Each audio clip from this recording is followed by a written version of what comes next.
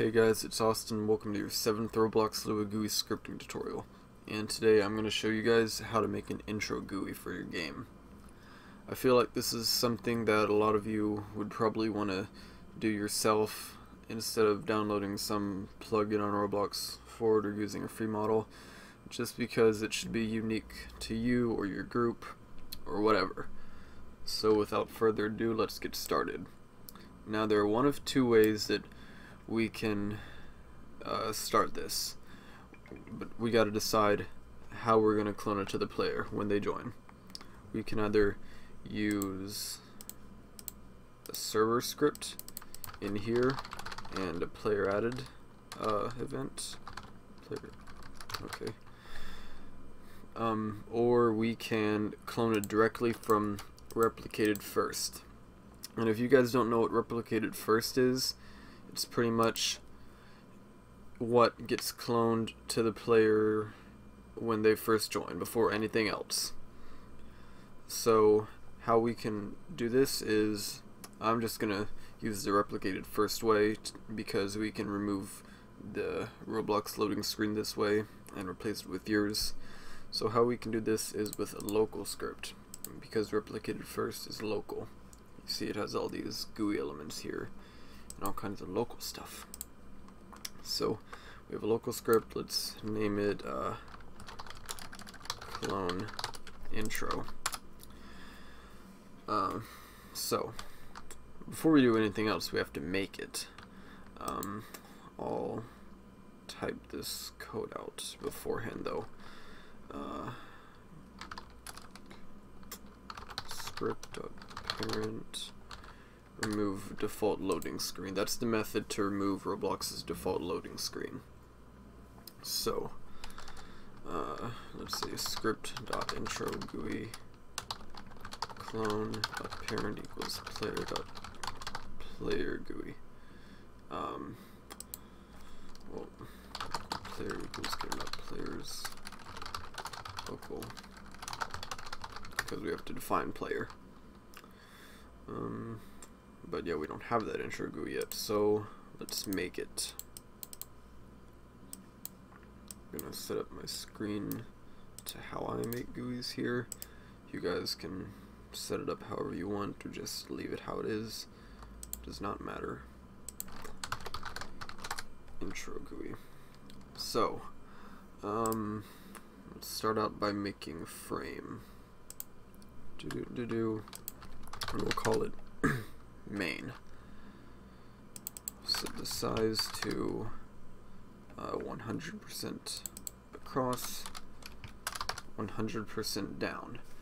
And what I'm gonna do is make a screen that'll fade a group logo in, and then fade it back out again, and then fade out the whole cover. So actually I'll name this cover because it's covering the player screen. I'll make it black. I like this shade of black, but we'll just go with this. Color 3.new000. So I'm gonna get my group logo here with an image label. This size to 3% across, or 30% across, 30% down, 35% down. Okay, that's good. Gotta make it look nice and even, not distorted. Try to get it in the middle of the screen.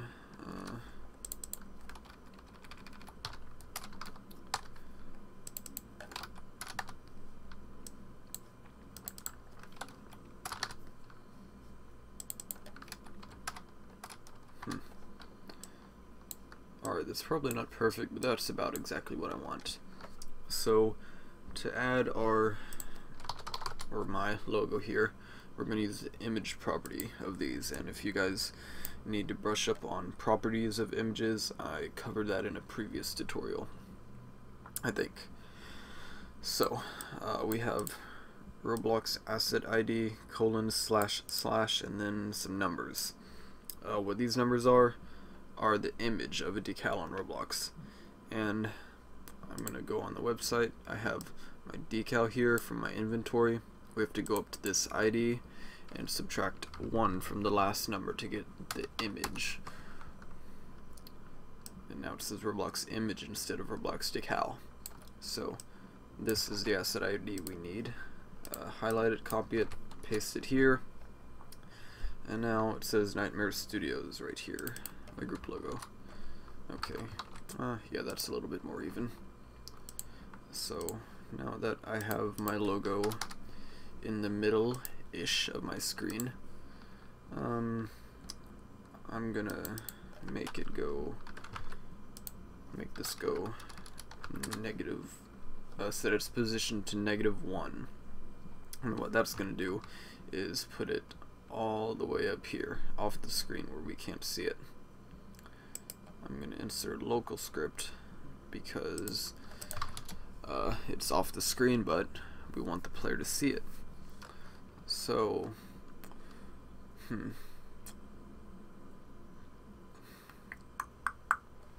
to be honest, let's move this back, because if we have the loading screen, like everything up off the screen, then it defeats the purpose of loading screen, because then they'll see wherever they spawn in game before this actually tweens down like I'm gonna make it do. So that was a derp on my part. We could have another, for instance, white cover here, or purple or red or whatever, with the logo in it, a frame to tween down and bounce and hit the bottom, all fancy like. But I think I'm just gonna make the logo tween down. Its position. Okay, one sec. Gonna insert LocalScript. Okay, we want to tween to this position. We're gonna make this go up to -1, all the way up there off the screen. Go into our LocalScript. So our intro is cloned into the player GUI. Let's wait 5 seconds, and then one sec, I'll define logo up here. Local logo equals, we don't have to do that. Script.Parent, wait for child, cover, wait for child, logo, tween, position, udim, 2.new. Let's look at the position here. 0.370, 0.20, because that's where it was before. That's where we want it. And if you guys don't know how to tween, I made a previous GUI tutorial on that, so you guys should go back and view that. In bounce, make it go for 1 second. Okay. Let's see how this goes. Test server.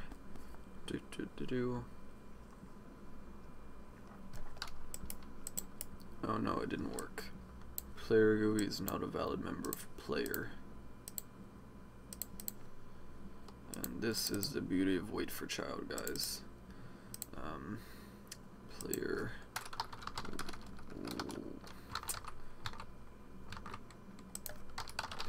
wait for child player GUI. We have to wait for child because even this LocalScript clone intro will clone to the player, like probably before the player GUI. So yeah, that's why we couldn't access it just now. Let's go back. Test server. Always use wait for child. We have the screen. Waiting. And here's our logo. Boom.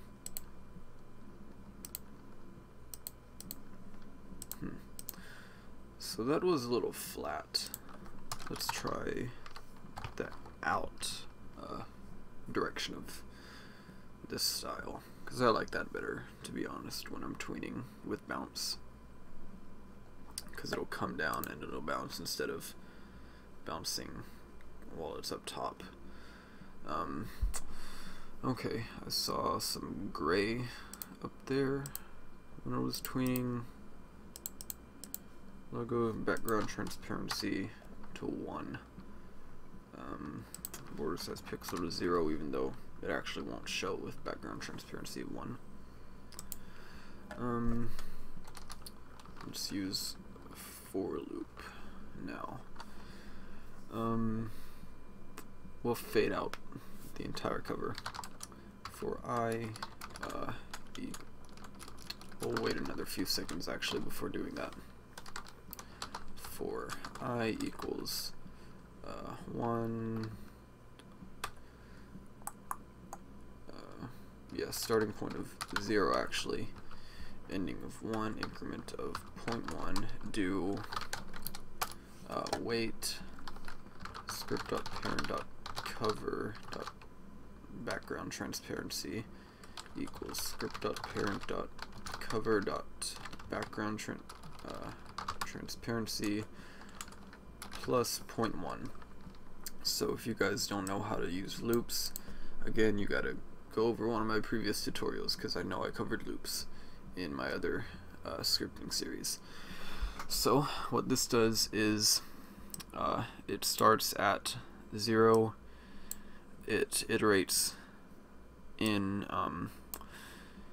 iterations, or in increments of 0.1 until it's iterated up to 1 times. So let's do some math. 1 divided by 0.1, it's going to iterate 10 times until it stops.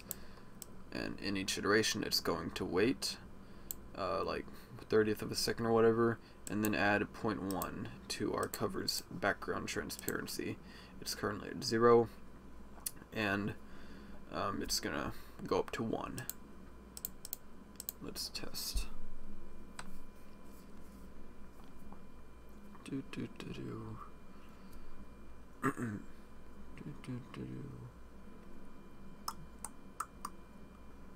1, 2, 3. There we go. That worked like a charm. But now we don't want that logo to stay on the screen. So after that for loop has ran, we will wait another second. Script.Parent destroy. It'll destroy the whole screen GUI.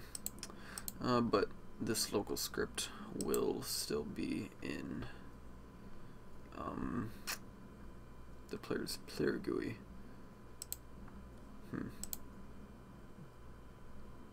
Yeah, we don't want to destroy it because, actually, I'll disable this.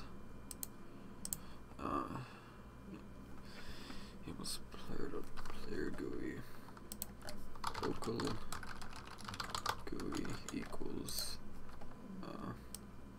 I'll tell you why I'm doing this in a second, guys. g.parent equals player.player GUI. g.LocalScript disabled is false. Okay. So the reason I did that is so we could run destroy on script.Parent.Parent and just remove this whole local script from the player's player GUI after it's done running, just to clear up a little bit more space in there, because I'm picky about that kind of stuff. And the reason I made it start out as disabled and then change that later is because even in replicated first, if this wasn't disabled, I'm pretty sure all this code would still run. Yeah, I don't know if it'd error or not because it's not in player GUI or starter GUI, but meh. Just to clear up a little more space, test this one final time.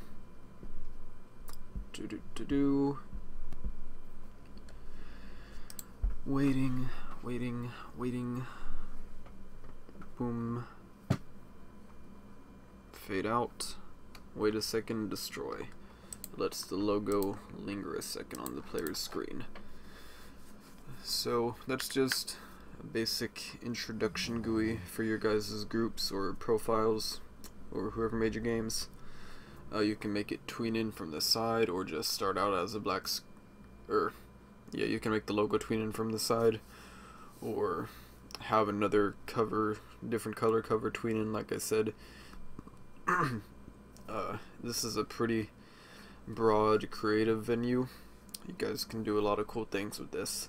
I know one of the coolest introduction GUIs I've ever seen was one by Build Into Games in his Guest Quest Online game.